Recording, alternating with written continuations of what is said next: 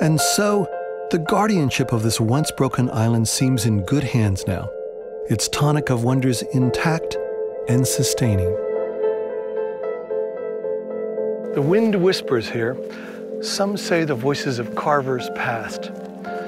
All we have left is the magnet of mystery, which pulls travelers from around the world to this powerful place. The great Chilean poet Pablo Neruda wrote of this place, Easter Island, where everything is an altar, where everything is an altar of the unknown. The stone guardians of Easter Island watch our comings and goings impassively, as they always have. A few look out to sea and wonder perhaps what lies beyond.